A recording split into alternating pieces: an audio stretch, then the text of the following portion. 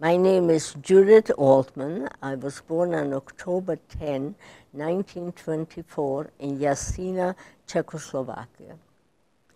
My family was a wonderful, wonderful family. My father's name was Hirsch. My father was known for the town to be the best person. So when they said, if there is any poor person that has no place to stay over Shabbat, they said, go up to Hirsch Borochana, who was called, he was called the Hirsch Malach, means the angel, an angel. And they came to our house, they got food, they had a bath, and they had a room to sleep over. It gave me a foundation of give as much as you can. It's the biggest mitzvah you can do. My mother was Rosa Schnabel. She was 16 years old when she married my father. My father was married before, and his first wife died in childbirth with the child. So the rest of my Schnabel family left to the United States in 1918. My grandmother, my two uncles, my two aunts, and only my mother and another aunt remained in Jasina. My mother was very happy, of course, so she had, the first child she had was a daughter. Her name was Charlotte. My next sibling in line was Ira. The following one was Bernard.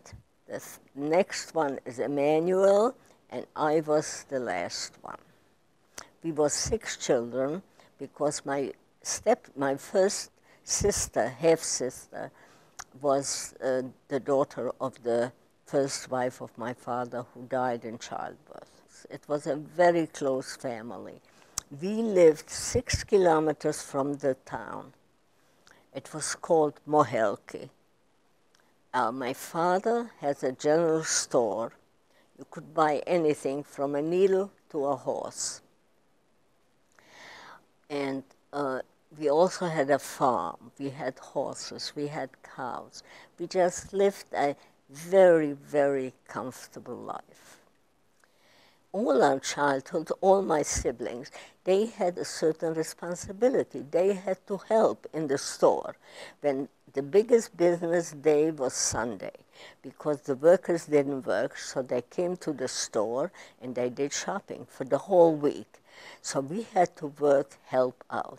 My mom was a fantastic cook and a gardener. We had the nicest, the most beautiful garden of all.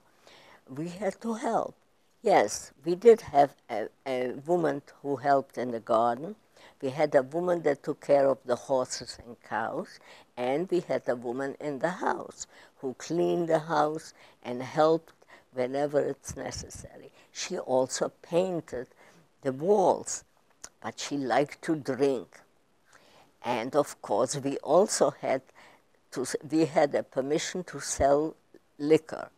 One day, I came home from school, and my mom came home from buying for the store, and guess what? Dorothy was on the floor, the paint was spilled, and we asked her, what happened, Dorothy? She spoke only Russian, so she says, "Ya vysypala vapno." I spilled the paint. Of course, she was that drunk. So that was, but we had responsibility. However, we also had to learn how to cook. We had to learn the garden, and we had to help my mom, because by the time we got up at 8 o'clock, my mother had already baked 24 loaves of bread, which by 10 o'clock they were all gone, because her baking was the best. Very interesting with my mother doing all that, taking care of the house, taking care of the business. She had time enough in the evening to play cards with us, or dreidel, or whatever. And my father was a great believer in learning, as much as you can. We had a German teacher from the age of 3 of every of the oldest sister. We had to learn, and she literally derived a livelihood from us. She had it from my oldest sister until me, the youngest. I had an English teacher from the age of 10. My father believed whatever you learn, it's going to take you through life. What was the Jewishness of your home? If I think of my home, I just have good, wonderful memories, but painful as well. The happy ones were the Shabbat, the Friday night, the holidays. My parents were definitely observant. My father was learned. He could have been a rabbi, but he chose to be a businessman. He was a very, very religious man. My father had a great influence on all of us. My 3 brothers had to go to shul every Shabbos, whether they liked it or not. I remember one particular incident. It was Erev Yom Kippur, and my younger brother, who was 11 years older than myself, he came late because he was in the army, and he traveled. It was still Shabbat, so he was very upset. But he said to Papa, "I'm sorry." And Papa said, "That is not your fault. You had to do what you had to do." And we had a very good relationship with the people, with the Ruthenians. The inhabitants of there were predominantly Ruthenians, and the Czechs were the gendarme, they were the police, and the finance, they called them. We had Czech schools, we had Russian schools. We Jewish children went into the Czech schools. It was wonderful. I remember the name of every teacher from way back. Give me a name. Well, Drahaňovský, Prašek, Váněk, Doubrava, they were just wonderful. I had predominantly non-Jewish friends, but of course, in the school, I would say there was a third of the class was of Jewish children. You know, American Jews have this image of Tevye and Fiddler on the Roof and the town of Anatevka, and the feeling that that's what the Jewish community was at the end of the 19th century going into the 20th century.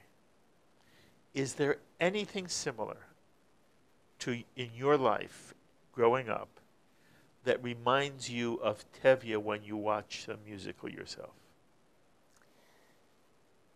Jasina is not to compare to Anatevka. Jasina was a much more modern town. We had a theater, we had a movie, we had We had many schools. In every district there was a Czech school. Not in every district was a Czech school. There was in many of them. But in my district there was only the Russian school. So that's why I went to my sister. I stayed with my sister from Sunday night until Friday in order to go to the first 4 years of the Czech school. The following schools, middle school, I was going from home 6 kilometers walking. We had 2 big, beautiful temples in town. We had a mikvah. We had, our rabbi was a rabbi who had a doctorate degree from Vienna. And it was a very modern city, hotels, beautiful restaurants. It was a modern city. I had a rabbi coming to me every single day to teach me to read. when my uncle came to visit from America, my father showed off. I was about 6 years, and I knew Kedisha and Borchi by heart. How many languages did you speak as a child? As a child, I spoke 4, because German from the age of 3. Czech was my language. My mother spoke Hungarian, and my father spoke Yiddish. And in the Russian, I know from the customers. And at some point, you learned English well. Well, English I learned. I had a teacher at the age of 10. When you were growing up, was there anti-Semitism in your community? I did not know any anti-Semitism. I did not feel all our business, all our customers were not Jewish people. They understood that we were Jews, but they did not know. I never heard anything. My father's business was going very well, because we lived in the woods, rather in the woods. And what happened? Many people came from different parts, because we didn't have that many people that would cut down the trees. Those were cut down. They were transferred on the river, and when they went further down to next cities, from there they were transferred to different countries. Paper was made out of it. So the town was a very lucrative business. Where we lived, there was only one other Jewish family walking distance.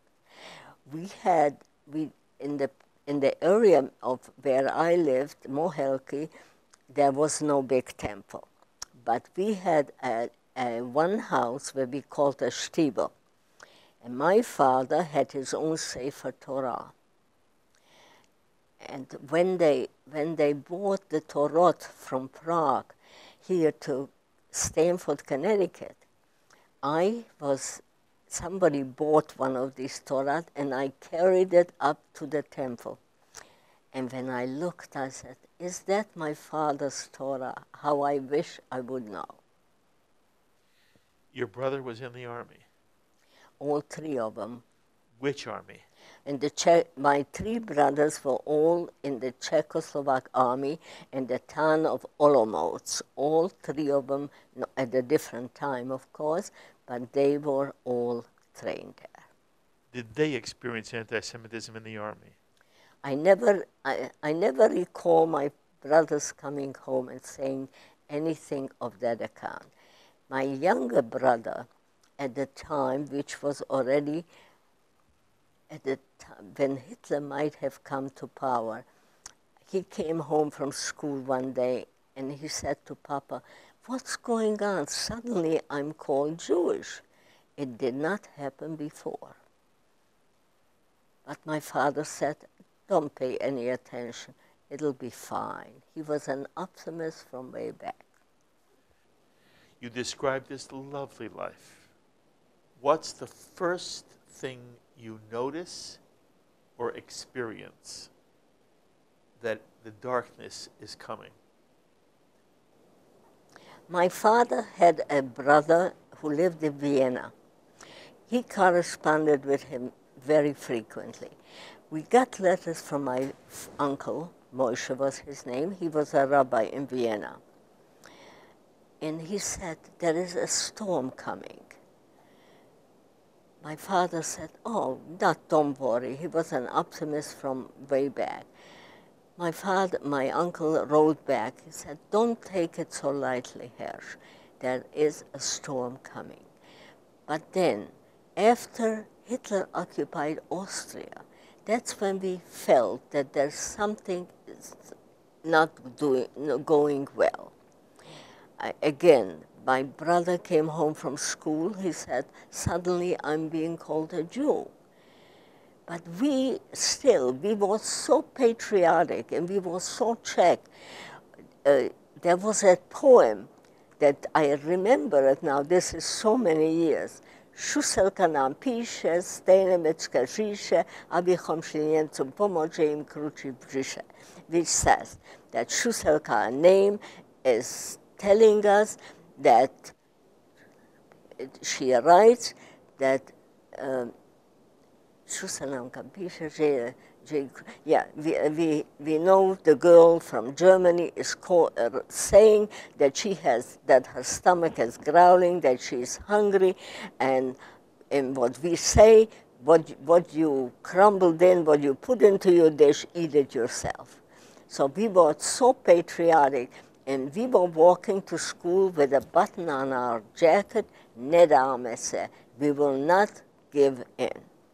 Unfortunately, that did not happen because my brother was already dressed in the uniform. He was ready in case the Germans invade us, that he is ready to fight.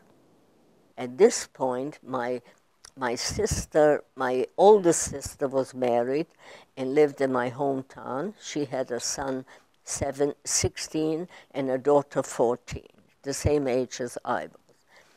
My next sister-in-law was married to a Polish Jew, and she lived in a small town in Poland, Mikulichin. My following brother was Ira, who was married and lived in Belgium and had a wife with 2 sons. My following brother was Bernard. He was the only one that was able to get papers in time and go to Belgium. From there, he came to the United States. My following brother was Emmanuel. He went to dental school, and he himself went to Belgium at the age of 21 and came to the United States illegally, hidden in the bottom, came to Ellis Island, was caught, and was sent back to Czechoslovakia.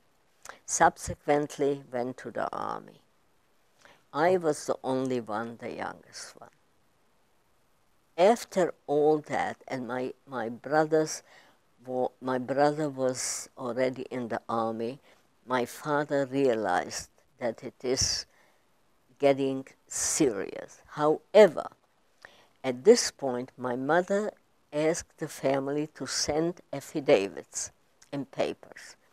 And we got them, my father got them, but he still said, they wouldn't take me. I was an officer in the First World War. They will not take me. He still believed we could have gotten out just after my brother left, but my father did not want. He says, I'm going to come to America. What am I going to do? I don't speak the language. I'm going to be a malamet? That's not for me. So what happens? At what point does life really begin to change for you? And tell me how it changes. In 1939, when Hitler occupied Sudeten, the part of Czechoslovakia, and in March 1939 he just marched into Prague and settled himself in the castles.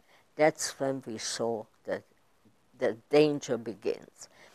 At that same time, the part where we live was Carpato, Ukraine. It belonged to the Austro-Hungarian Empire before the First World War. After that, it was given in 1918. The Czechs got that part, and we had most wonderful 21 years in a democratic country. At that point, that part of Czechoslovakia was given back to Hungary. Unfortunately, Hungary was a Nazi regime as well, so we had both. After the occupation, our life has changed drastically, but that was for all over Europe, wherever Hitler occupied. The Jews were taken into ghettos. every Jewish man from the age of 18 to 45 was taken to slave labor camp. And that happened in Yasina. However, there was 3 days where there was a it did not belong to anybody. It did not belong yet to Hungary, and it did not belong anymore to the Czechs. The Czechs left, so we were there. The Ukrainians, the Ruthenians, and called themselves Ruthenians and Ukrainians, they wanted a country of their own. So it was called, and they a country of a very short time. I have the name at home. Anyway, so what happened? They had in for many Jews that they wanted to pay back. So they built a guillotine on a big mountain in our hometown, and they were ready to hang many people. My mother's name was on that list because my father was a very good man, and he just, whenever the woman came in and she said, I have 10 children, could I have 10 kilo of flour? He gave it to her and didn't even write it down. But my mother, you cannot do business on an emotional basis, so she said, we need to get back paid. So that's why her name was on that list. Rosenthal was on their name. They were big. They had a shoe store. They were on it. And even the name of that Ukrainian was Klempush. And fortunately enough, it will sound ironic to anybody to hear that we prayed that either the Germans or Hungarians should move in order to be saved, not to be killed by the Ukrainians. But the Ukrainians would have killed you. Yes. Anyway, they would have. The anti-Semitism was quiet. It wasn't open. You describe what's happening throughout Europe, but does it happen to you? Is your father taken to a slave labor camp? Are you moved? No, he was old. He was old already, but my brother was taken to slave labor camp, Emmanuel, the younger one. And Bernard was in America, and Ira was in Belgium. What happened to you? What happened to us? The store, they put in a man there, and the proceeds from the business was going to the government. They used the house, the big house where we were, they used whenever the German officers were going closer to Poland, they stayed in our house. And my father was a very religious man, so he had a beard. So whenever they saw him, they beat him. So he was hiding in the attic. And every time when there was an officer living in our house, he said, "Why are you going up to the attic?" I said, "I'm bringing food to my father because your soldiers are beating him up." He says, "As long as I'm in the house, you don't have to worry." We were constantly afraid what's happening. The business was, people did not come to buy even from them. They still thought it was a Jewish store. We could not go to school. One day they sent out a note, Jewish children can no longer go to school. What did you think? We could not understand. Why can't I go to school? Well, they said, Jews, they cannot have a radio. They cannot do this. We knew, we heard what's happening. We knew that Hitler was very vocal. You put on the radio, all you heard, "Ich will die Welt erobern." I will conquer the world. You couldn't help not hearing it. You couldn't. But I met my friend, and she said, "Judy, why weren't you in school?" "Because I'm Jewish." "But you were Jewish yesterday." She could not understand it. You can't, suddenly you are terribly afraid. Of course, the news that you hear what's happening in Poland. What did you hear? We heard that the Jews are being gathered and put into ghettos, and that they're being killed. My sister lives in a small town, Mikulichin. So they took every animal away from us. They confiscated, but they left us one cow. So my mother was able to save up some butter, some cheese, and some bread, and something from our garden, and she hired one peasant and paid him to take the train to Mikulichin, to Poland. One day, he comes back with a satchel, with the food, and he says, I could not deliver to Charlotte, but I witnessed her execution. What they did in the town, they gathered all the Jews from Mikulichin, made them go out of town, made them dig their own grave, made them get undressed completely naked. In the brutality, they shot the children first, the husbands later, and at the end the mothers. This is what he told my parents. And now when I go around, I met Father, that French father, what's his name? Father? The boy? The boy. I met him personally, and he said that this happened. 2.2 million Jews were killed in that way, killed by bullet, because at that point in Germany, up until 1942, this is the way that they killed the Jews. When the peasant comes to tell your mother? My parents. Are you present? Yes. You hear the same story? I heard the same story. Wasn't it devastating? It was the most horrible thing. I can't forget. Her 3-year-old little girl and 7-year-old boy. But this still happens far away. Not so far away. Mm-hmm. Not so far away at all.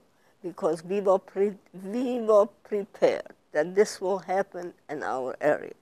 So what did my mother do? She was a smart businesswoman.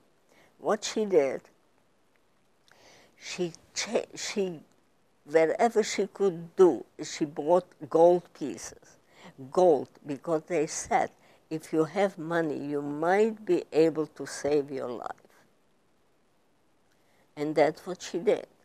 But the news that came in, and the slave labor people, Jasina was bordering Poland. So all the troops that were going to Poland passed our town. It was unbelievable. We knew that nothing good will come out. But it was too late for my father to leave. They would not let us out anymore. Was I frightened? Indeed, I was. I was frightened. But what could we do? Hiding? There's hardly a chance. In our town, there was nobody that offered to save us.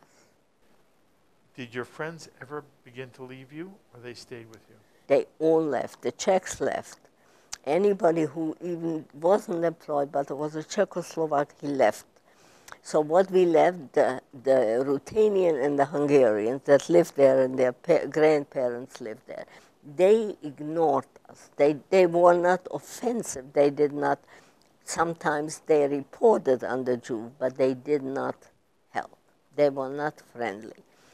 In fact, when they took us away from home, which I'll come later, it was Easter Sunday, and we were walking in a row together, father and my mother and myself, and it was Easter Sunday, and they were going to church with their basket, and they did not say a word. At some point, do your friends stop speaking to you? They didn't stop speaking, but they did not socialize anymore. They did not ignore, but most of my friends were really the Czechs. Who left? Left. Your father was beaten? Yes, and pulled by the beard. And Did you ever see that? I knew about it because my father didn't scream. He just let them do, and he didn't come down. He was mostly hidden. He did not want to show himself. He was frightened. He was. Something very sad in the air, and it was Motzei Yom, the last day of Passover. We were trying to put away the dishes already, the Passover. It was, I think it was a Sunday, I'm not sure. The morning, it was 6:30 in the morning, 2 SS men and 2 Hungarian gendarmes knocked on our window. You have a half hour. Take all your money and take all your jewels, enough food for a day, and start walking. We had no bread in the house, so what do you take? My father took his talis in a siddur, and nothing else. My mother said, I am going into the Speis and I'm going to drink something. I said, Mommy, you have time to die, don't do anything. Because we had all kind of drinks, all kind of alcohol. She was ready to drink. To commit suicide? I'm sorry? To commit suicide? Yes. She had something in that she could drink to commit suicide? Well, I think it was like a 96 vodka. I don't know what she wanted to drink. But she was considered ready. Suicide. Yes. It was a dark room where we kept all kind of things there. And she was going, I'm going to do that. I don't want them to kill me. I said, Mommy, come, don't do it. You have time to die. So, and I took my manicure set. That was my birthday present. And we had nothing to take because the matzahs, only matzahs left and whatever something cooked. And How old were you? I was at that time 16 already. And we started marching. We were actually not the last family. But the last family was a family of 6 children and the parents.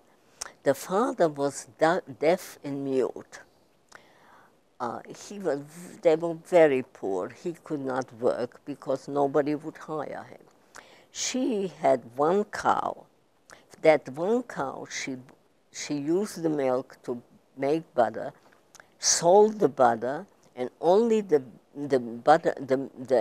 skim milk was left, and from that they lived. They only had enough money to buy cornmeal and live on porridge. The only time they had, my mother baked challah for Shabbat, she gives them, and she gives them 1 bread. But 1 bread for 8 people was nothing. But she was so poor. She had a sister living in the United States. Her name was Mrs. Cantor. And since I knew how to write English, she asked me to write a letter to her sister. And she said, ask my sister to send me some money. The sister sent her $5, for which Shandel, that's the name of the neighbor, could feed the whole week her whole family. So what happened? There came out a law right after Hitler occupied Czechoslovakia. That pertained to all of Europe, to every country, to Jews only. Those that didn't pay taxes in 1850, the family was automatically deported. They were deported not necessarily to where they were born, maybe France, maybe England, but they were deported to Poland. There were days where buses and trains were coming through Jasina to Poland. Most of them never made it to the border. They were shot in the hills of our area. One morning, about 2 weeks before we were taken away from home, the gendarmes came. They gathered the family, and they shot them about a half hour from our home, all 8. A peasant came down to tell my father, can you arrange that those 8 Jews should be buried before my father, had he been caught, he would have been punished. So they buried the bodies. Anyway, so here we are. We are walking down. We were the last family. The next family lived about 2 kilometers from our home. They were prepared. There were old people. There was one old man. They had to carry him. There was no wheelchair. There was no walker. They had to carry him. We came down 6 kilometers. By then, there were quite a few because everybody was prepared. We came down, and we were told to walk to the cemetery. That was up on a hill. And my father said, how convenient, they're going to shoot us there, so they don't have to bring us to be buried. We walked up to that cemetery. It's raining, it's cold. We were sitting on the graves of our ancestors and waiting. What is going to be with us? There is, at this point, there are all the Jews, which is 5,000 Jews. 5,000, the town had 15,000 inhabitants. Out of that was 5,000 Jews. You knew many of these people? I knew most of them. My sister lived 12 kilometers from my hometown, 24 to go back and forth. We knew that nothing good will happen. We did not know at this point, hearing what happened to Charlotte in Poland, we expected the similar situation. Did you want to run away? There was no way. My friend's mother ran away and she was shot in the back. There was no way to run away. We were one whole week at the cemetery. How did you eat? Very little, whatever we took along, but it was Easter Sunday, and in the churches, the priests announced it. Whoever wants to bring some food to the Jews up on the Jewish cemetery, you do a good deed. Some of them did, and some of them didn't. There was no other food, only that. After a week, we were told to go to the railroad. It was at least 2.5 kilometers walk. We came to the train, and we were taken to Hungary, to a town called Máté Szalka. Regular train, and we don't know where we are going. If you ask the Hungarian guy, he doesn't even look at you, doesn't even answer. But are you relieved because you weren't shot at the cemetery? We did not expect that they were going to shoot us there. We did not expect that for some, I don't remember being frightened of that. You were with your mother and your father? With my mother and my father. On the train? And my sister and my brother-in-law and my nephew and my niece. All of you? All of us. And all the 10. And did you stay, when you say you were with them, was it as if your family was a unit on this train? Yes. We tried not to separate ourselves at all. So we came to that town of Máté Szalka. It was rather large to accommodate that many thousands of people. And there we lived in little houses that in fact, they paid a lot of money for the Hungarians to move out and leave the house. We were there, put in 30 families into one house. But there was a bathroom and there was a shelter. Once a day you got a bowl of soup and maybe a piece of bread. When I hear this story, I wonder to myself, how do people endure and survive what you're describing? It is very difficult to understand, and to even myself today, when I think back, how could we endure? But the human being is really stronger than he knows. And you stand there and you say, but my father never left not to pray in the morning and at night. Their belief was unbelievable. In that ghetto, the older people, they weren't old at that time, my mother wasn't old, was 50 some odd, but the young people, we cleaned the ghetto, we took care of children, we watched children, and we were still, but there were the rumors. This is preparing for other things. Were people nice to each other?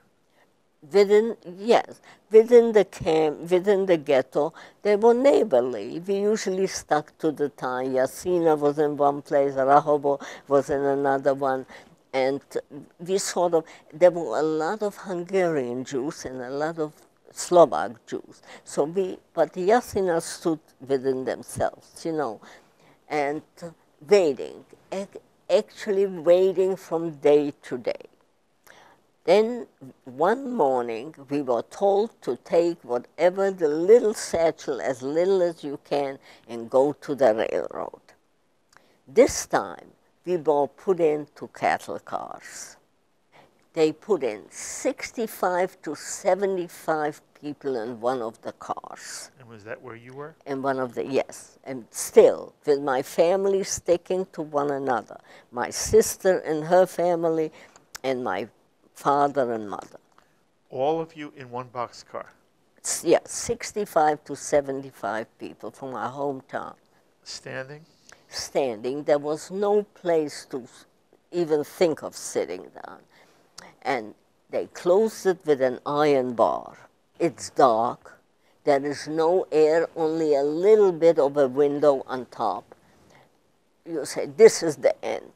This is the end. So Are people crying? People crying, children were crying. They gave us an empty bowl to use as a bathroom, and one filled with water.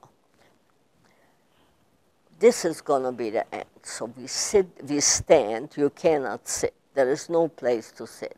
Breathing is already getting difficult. They started in the morning to take us from the ghetto to the railroad to load us. And they wait till all the people are loaded into additional cattle cars. The following morning, we did not leave till the following morning, and we started moving. At this point, we are moving very slowly. The first night, a man dies. What do we do with the body, we ask? Put him in a corner. There was no corner. The water was gone. The cubble, the empty thing from the bathroom is full. The stench is unbelievable. The following morning, the SS men, there are no more gendarmes, only SS men. The SS men take 2 men to carry out the dirt cubble, the dish, or whatever you call it, buckle, and bring back. They close the door again and we move. We move very, very slowly. There was... What do you do? What you stand and you can barely breathe. People are choking, they cannot breathe. Children are screaming. Do you talk to each other? Yes, you talk and you say, well, maybe we could maybe we could jump out when they open. But there they stand with the gun, with the SS man with the gun. We don't know. My father is praying. What happened? Women giving birth. So we have nothing. We have no light, no nothing. So give the undershirt to wrap the baby in an undershirt. It is an unbelievable thing to describe. It isn't death yet, but it's almost worse than that. what happens is people went crazy, went literally crazy. So they start hitting others and screaming. And the SS man said, if that noise doesn't stop, we'll take all of you out and shoot you there on the spot. So we had to tie their mouth, tie their hands to keep them quiet. Finally, after 4.5 days, it was the 21st of May. The doors open. What year? That was 1944. The doors open, and we see men in the striped uniform running back and forth. Raus, out. We say, wie sind wir? Was ist das? Das ist ein Gehenna. That is hell. And they throw out people. All of us from my family, we were able to stand up, and they put a little, not a step ladder, just to slide down. I don't even remember exactly. I jumped down, and we were told, line up in a row of 5. Women separate and men separate. There is my mother, my sister, my aunt, my niece, and myself. And my aunt's three children, 2, 4, and 6. Then there is the men's row. My father, my brother-in-law, my uncle, my nephew, and another man. And you see the SS man with the dog running back and forth, not giving orders. The orders are given by the men in the striped uniform. And we stand in line and we talk. What's going to happen? Where are we? There is a big sign that says, Arbeit macht frei.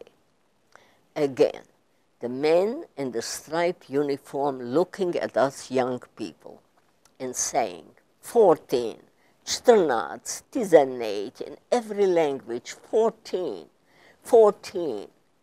What does he mean by 14?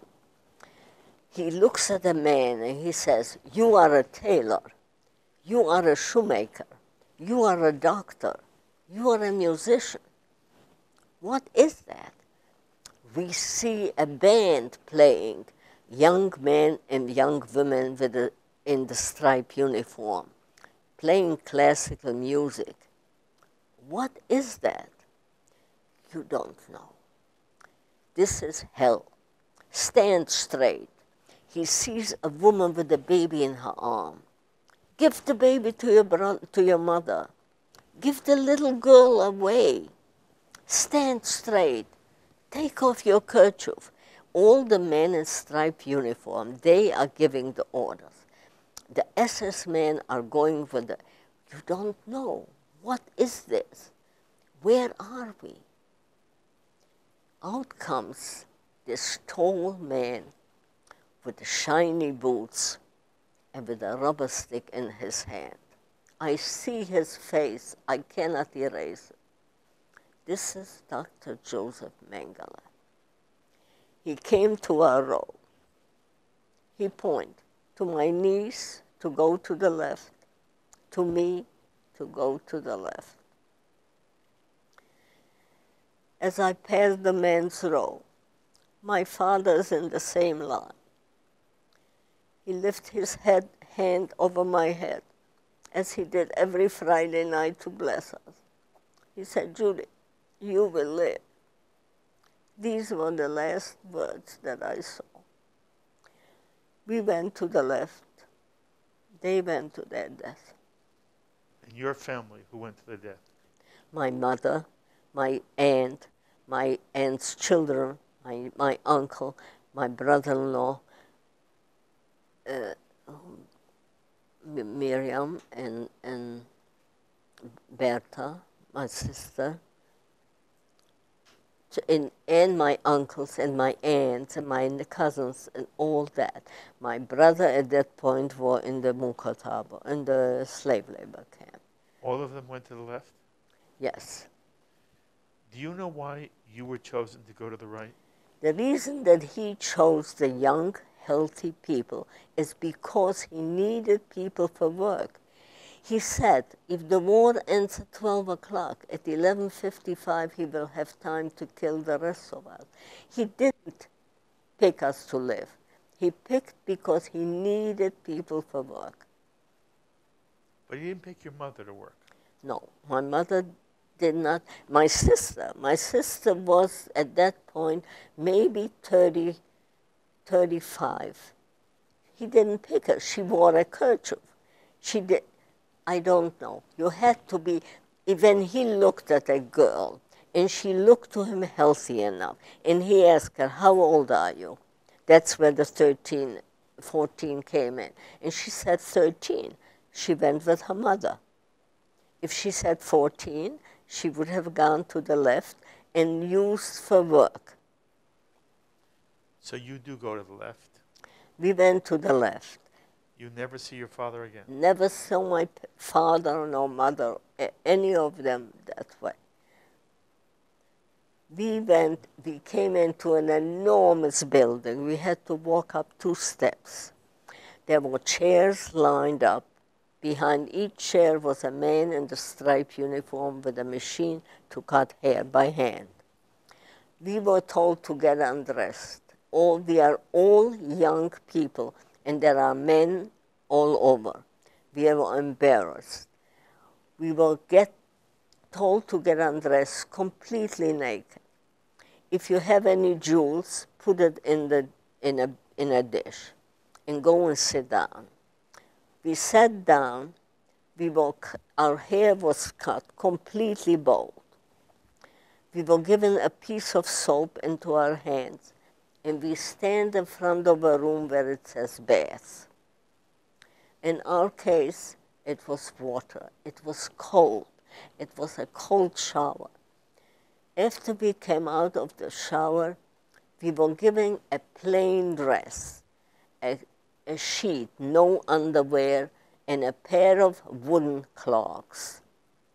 And I took one look at my niece. I said, Ida, you don't look so good. She says, neither do you. And we stand in line of 5, and we waited. We waited hours because till all the people that Mengele selected goes through the shower. At this point, we don't know for sure where they went. We started marching. We are in Auschwitz, but we are walking to Birkenau. The entire camp is surrounded with barbed wire. If you touch it, you get electrocuted. After we start walking after everybody came out. And in every 5th row, there is an SS man with a gun on one side and an SS woman on the other side. And we start marching. It took 1 hour walk to Birkenau. There is a man, a machine gun, a tower, where a man with a machine gun is pointing at you. My God, you can get killed any minute, but you are sort of ready. Where are we going? What is happening to us? Look at us. Nothing good can come out. We hardly talk because the SS man said, Scha, keine reden. Es gibt kein Reden da. You are an animal at this point. You don't know where you are, what's going to happen.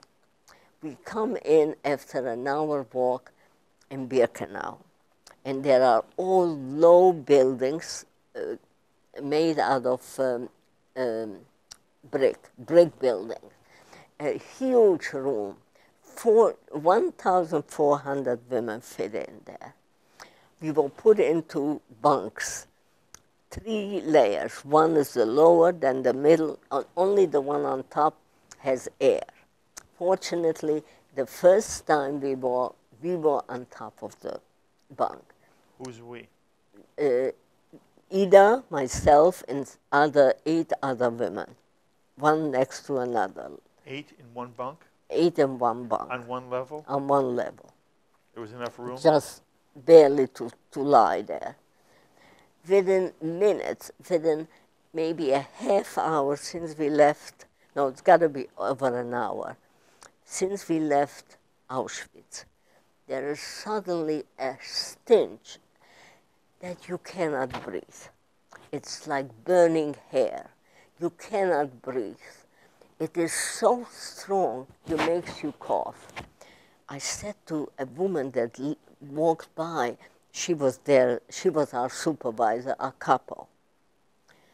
I said in Czech, and she spoke Czech, because they were mostly Slovak girls or Polish. I said, what is that horrible smell? She said, these are your parents burning. As you went through the shower, they went through the gas, and they are burning now. And Ida said, don't listen to her. She's lying. Of course, we knew that this is unfortunately the truth. Because at this point, in 1944, he was already deep in Russia, and he thought he was losing the war because Stalingrad, he was not prepared for the cold, and we knew that one day it will, and they were hoping that it'll be in time for us to be saved. It was the most horrible, it was like sitting shiver the first day and the days after.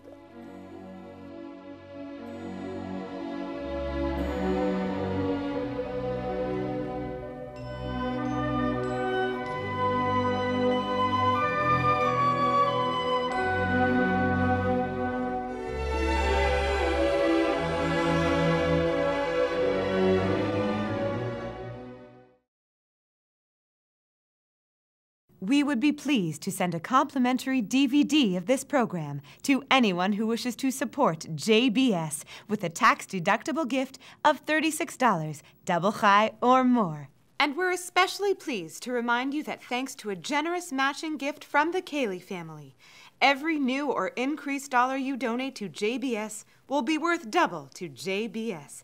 Simply visit the JBS website at jbstv.org and click on the Donate button to make a donation by PayPal or your credit card. And please, indicate the program for which you would like a DVD. Or you can send your tax-deductible check to JBS, P.O. Box 180, Riverdale Station, Bronx, New York, 10471. And again, please remember to indicate which program you would like to receive with our compliments.